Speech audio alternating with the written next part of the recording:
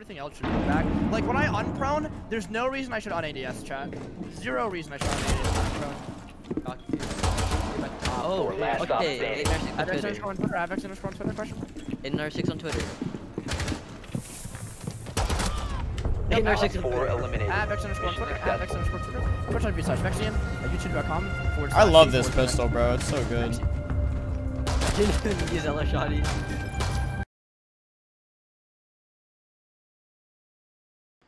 Yo, it's Shawk with DG, and today I want to go over some things to keep in mind if you're trying to make the switch from console to PC.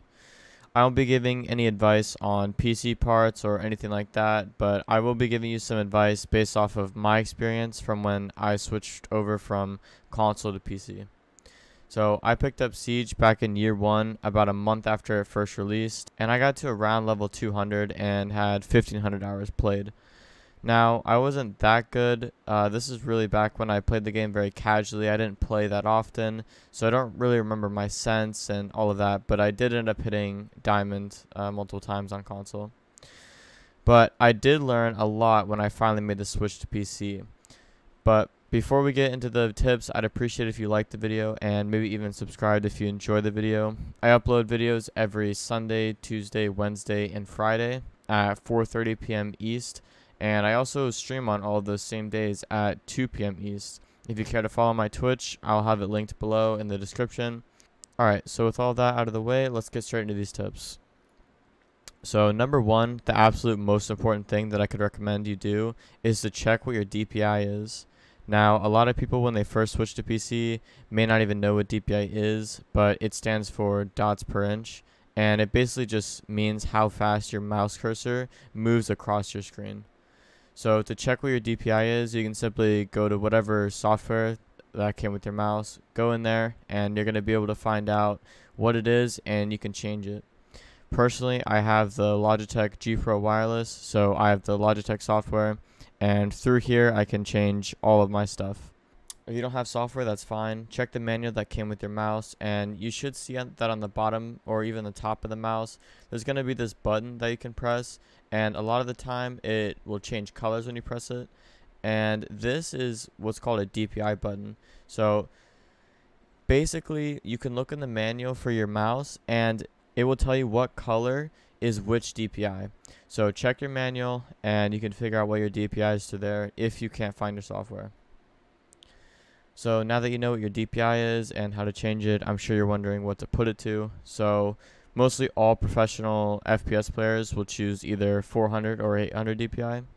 Now, of course, there's exceptions to this. There are people that'll play on different DPIs. Not everyone plays on just 400 or 800, but most people will. This is basically the industry standard, and I highly recommend that you pick either of these two. Personally, I play on 400, but you may want to play on 800 based off of a few different reasons, which we're about to get into soon. Alright, so another very, very important thing to know about is mouse pads. Mouse pads come in all sorts of variations, so it's important to do some research and find which ones are going to be good for you. My advice would be to go with the biggest mouse pad that your desk allows you to have, and also to stick with a cloth pad, but that last part's mostly personal preference. I personally use the HyperX extra large. This pad I prefer, and I've tried over 6 different pads in the past. Alright, let's talk about your in-game sense now. This is not like console, so you're going to want your horizontal and vertical in-game sensitivity to be the exact same. So on console, a lot of the times people will have a different vertical and a different horizontal, but on PC, you're not going to want to do that. But of course, your ADS speed can be really whatever you want it to be. The only thing I can really say about this is that your sense is going to be mostly based off of your mousepad size. So if you have a bigger mousepad, you can experiment with slower sensitivities. But if you have a good sized mousepad, feel free to experiment with really whatever feels best for you. At the end of the day, finding your sensitivity is a personal preference thing. I recently made a video on how you can find your in-game sense. So if you just made the switch and want an in-depth video all about DPI and the best way to find what your sense is, be sure to watch that video. I'll have it linked in my playlist of tips videos below, as well as some other ones that you might find pretty useful. Alright, so another thing that some switchovers forget about is that you can actually change all of your in-game settings, such as your resolution, your aspect ratio, FOV, and all of your quality settings. Now this is very important and can really help you out. So I made a settings video that you can take a look at. Again, it's going to be in that playlist of tips videos in the description, but I'll quickly go over some things to keep in mind. So number one, if you have a bad PC and you don't get very many frames, your first thought might be to turn everything off or to the lowest possible setting, but I recommend you keep your shadows at least on medium. What this will do is keep dynamic shadows on, so this basically means player shadows or any moving shadows stay on. This can be very useful for getting you some easy kills, so keep this on medium. Another thing to make sure that you change is your FOV. By default it'll be on 60, but this will severely limit your in-game view and will make the game feel really slow and clunky, so be sure that you turn this up.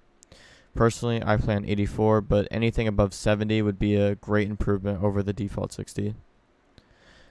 So now for your resolution, this really depends on your monitor, but for mostly everyone the default's going to be 1920 by 1080, and I recommend that you just keep it at that. Now for something I would recommend you change, that's going to be your aspect ratio. This isn't something you have to change, but the default's going to be 16:9. So I play 4:3, which is basically a more stretched version of the game, which makes people's heads a little bit bigger and easier to hit, among other things. So it basically just zooms your game in somewhat. So 4:3 is great for a holo only player like myself, which is mainly why I run it. If you aren't a holo only player, the default 16:9 is fine, or even 16:10. But again, this is mainly a personal preference thing, but I do recommend that you go ahead and experiment with this, change your aspect ratio, and find what works best for you. Now honestly, I don't think there's much more that I can say based off of my experience making the switch. These were all things that I wish I'd known about when I first switched to PC, so I hope they can all help you out as well. But that's going to be it for today's video, but as always, thanks for watching.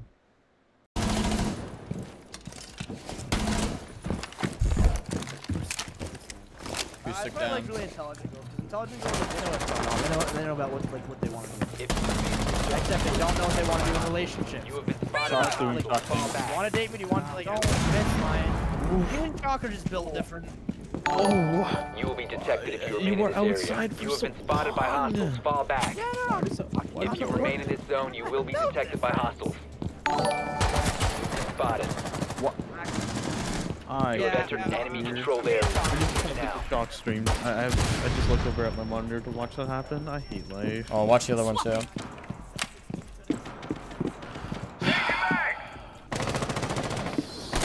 If you remain in this zone, you will be detected by hostiles. Watch that one too, Taro. Op 4, last operator standing. Yeah, I'm going to go welding him through courtyard wall. I'm going to 360. Dive to ground. Hard left.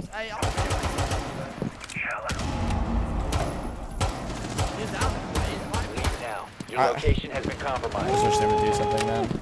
You will be detected if you remain in this area. You have been spotted by hostiles. Fall back. I don't know. In this zone, you will be detected by hostiles. Your location has been compromised. Hit him, I hit him. Got him. Op 4, last stop standing. Mad. Okay, he's on the roof. Sorry, I didn't mean to shoot you there. He's on the roof, You will be detected if you remain in this area. Spotted. Op 4 eliminated. Mission successful. The fact that this kid's not banded is incredible. Yeah. 10 and 2. I'm just very good with the pistol. Do what now?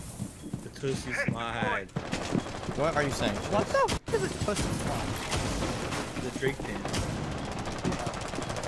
I don't watch Well, Sens really got blessed again. You know, go left foot up, right foot slide, right kind foot of long. up. God! Basically, I'm saying is when we got to ride, hey, can't let this one slide, hey. Go to the dance.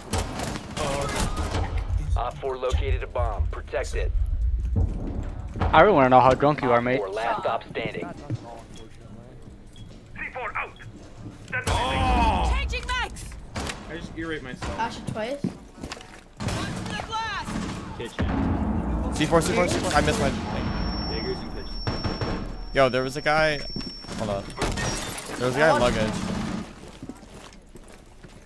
There was a guy in luggage. That's guy luggage. That's the guy luggage.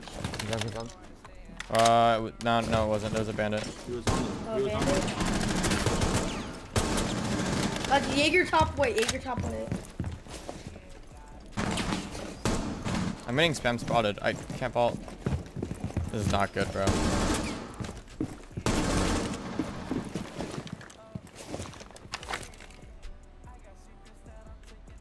Wait, no. Dude! One friendly operator remaining. I'm throwing right now. Cool vibes. Oh, good night.